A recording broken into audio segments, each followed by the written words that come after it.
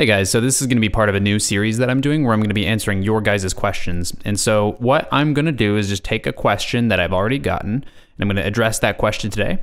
And what I want you guys to do, if you have any questions related to development, it can be programming specific, it can be career advice, it can be anything as long as it is relevant to, software development in general. I will pick one every single week and I will answer it and release the video every single Tuesday. So that is the new series. So let's go ahead and get started with today's question. So today's question is, hey, can you do some tutorials on to-do list with more functionality, like editing it, pagination, searching for to-dos? So what I'm going to do in this video is I'm going to take a to-do tutorial that I've already done that was in vanilla JavaScript. We're going to take that code, we're going to look at the code, and I'm going to show you guys how I would go about adding searching functionality to that. So let's go ahead and open up my code editor. Now again, this is not going to necessarily be a tutorial. This is a question and answer series, so I'm going to be answering it, but you can follow along with your own code if you'd like. So I'm going to include the code for this and also a link to that tutorial in the description below. So you'll see a link to this tutorial and also the code for the end result of this tutorial in the description. That way, if you do want to follow along, you can. Otherwise, you can just watch and see how I would go about this, and you can just have the knowledge. So here we are basically, we have a fully functioning to-do app. You can enter in to-dos. I'll just say like, do another tutorial. You can see I submit it, you got a list of to-dos, and what they want to do, what our question asks is how can we search through this? So let's just say we have thousands of to-dos for some reason, and we want to have a search bar up here. How can we put a search bar up here and then search for certain to-dos? That is what we're going to do right now. So the first thing that I'm going to do is open up my HTML and I'm going to throw in an input in here. Something, I'm going to make this bigger. Okay, so let's look here. I want this to be at the top, so I'm going to throw it at the top of this div here. Throw in an input. And I'll give it an ID so we can access it easily. And I'll just say search input and then type equals text. And then I'll give it, I guess, an on-change event. Or actually, no, I'll do the on-change event inside of the JavaScript. That way I can just keep everything nice and clean in here. It just looks nicer. So let me give it a placeholder. We'll say search, capital S, search. Save, let me see. When I refresh this, we have a little search bar. It's not super pretty, but I'll add some CSS in the end just because of OCD and I want it to look good. So my thought process is the very first thing that I want to do is be able to make sure that I have an event. So whenever I type inside of this, the search bar here, we actually have access to this value here and we can use that string inside of our code. So in order to do that, so I've already got my, my search input here. Put in the DOM and I just copied the ID so we can access it inside of here. And then what I want to do is whenever, so I'm going to just throw this here. I'm going to put this directly above my init click listeners and I'm going to put a function called init search listener. And I'll create that function right here, const init search listener. And all that's going to do is say document.getElementById. I've already got the ID copied, so I'll paste it in, add event listener. The event listener that I want is a key up event. So every time we lift our finger off the key, we are going to fire this function. And it passes the event automatically. And I think by convention in this file, I'm just saying $event. We don't have to do that. You can just use E, but for now, just to follow the pattern, I'm just going to continue using that. And for now, I just want to console.log event.target.value just to make sure that it is hooked up the way that I would expect it to be. So I'll save it, refresh. I'll just type in spaghetti. And you can see that it is, we have access to that string now. So now that we have access to that string, my thought process is, okay, so this is a list of to-dos.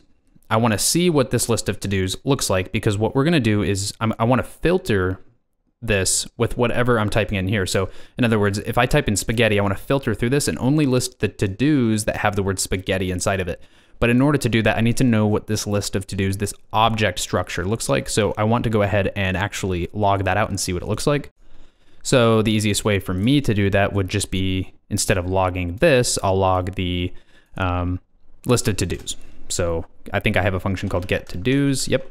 So I'll just save, and whenever I type a letter inside of here, it's gonna log the to-dos, and it's super easy. It is just literally a string array. So it's an array of strings. So it's gonna make this very easy for me to do the filtering. So I think what I would do here is just have a function that's like, you know, search to-dos, or filter to-dos or something like that. We'll say filter to-dos, and it will take a string, you know, like a filter string. Search string might be a better way to put it, search string.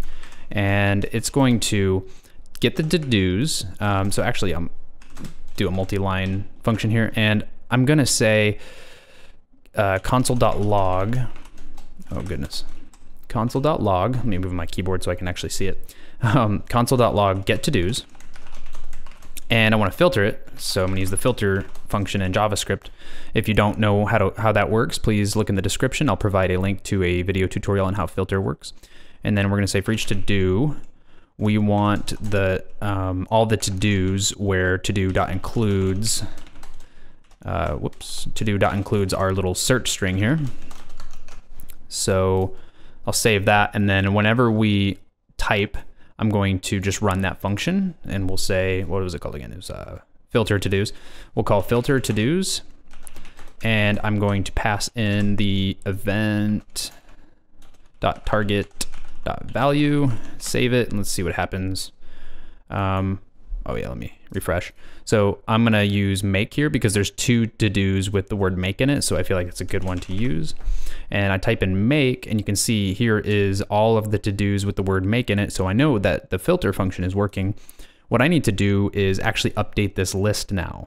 So the easiest way to refresh the list of to-dos is probably to use this already pre-existing function here called display to-dos. And so whenever I filter the to-dos, I want to call display to-dos, but here's the thing. I want to call display to-dos a little differently. And the reason why is because this is calling get to-dos, and we specifically have a different array now that we're dealing with. Get to-dos is all of the to-dos. We want to use these new filtered to-dos. So I'm actually gonna put here, I'm gonna create a const here called const, you know, filtered is equal to that. And then I'm gonna copy the contents of this function, and I'm gonna paste it underneath, and instead of get to-dos, I'm gonna use filtered. And I don't think we're gonna need this because that clear input is for the actual to-do input, so that's for this. We're not gonna be worried about that in this function. We do want to clear the to-do list display, correct? We don't really want to, we do want to init search listener. No, we don't want to do that again because there's only one ever. So we don't have to worry about doing that multiple times. And init click listeners, we don't want to do that again because I don't think we want to do that again. We do want to do that again. Yeah, you know what? Hold off on that one. I don't know if we're going to want to do that again or not because it's been a while since I've looked at this source code, but I'm going to save it and let's just see what happens. Let's just see what happens. Let's get crazy. All right, it says uncaught type error, cannot read property for each of undefined, and that is on line 41. So let's see why that's happening. Line 41, filtered for each.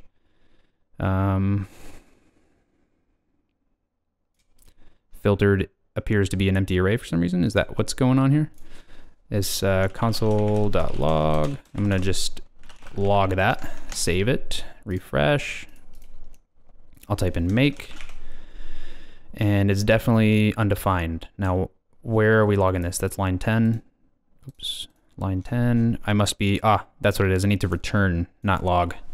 Return, that would help a lot, wouldn't it? So I'll actually make this a single line function here by doing that. And then I'll save it, and let's see what happens now. When I refresh, type in make. That worked, that's pretty cool. But here's the problem. When I backspace out, oh, hey, it works great. That's amazing. Okay, so here's actually another problem. Lowercase letters. Okay, well, the reason why that didn't work is because these right here use a capital M, and we want it to be completely ignorant of that. It shouldn't matter if it's uppercase or lowercase. It should know what we're talking about, right? So what I'm gonna do is inside of my filter function, I'm going to say to do dot to lowercase case, And then also I want to not only do to lowercase here, but I also want to lowercase our search string so that everything is lowercase and we don't have to worry about case whatsoever. And then I'm gonna refresh and I'm gonna type it in lowercase here. We get that. I'm gonna type it all in capital letters. We still get it. And we have the ability to search. And yeah, so I'm gonna quickly give this the same sort of style as this. And I think in here, I must be using Bootstrap. Yep, so I'm gonna give that input a class. Let's just throw that right there. That might do it. Let me refresh, boom. You know, actually I feel like that should be below the header. It just doesn't look right. Let's throw it here. See if that looks a little better. Yeah, but let's give it a little bit of a padding. I'm gonna grab this ID, go into my CSS file here. Not padding, margin. Give it like a margin bottom of like, I don't know, 15 pixels. Save it, refresh. That is spectacular. So when I type in spaghetti, we can see all the to-dos related to spaghetti. So that works great. So I hope that answers your question, and I actually enjoyed making this video. It's kind of fun, and I'll provide the source code to the finished version of this along with the original version of this and a link to the tutorial that this is based off of, along with the link to the filter tutorial, all in the description. And if you want to ask any questions, please leave them in the comments below. Give me a like if you haven't already, subscribe, and I'll see you guys in the next video.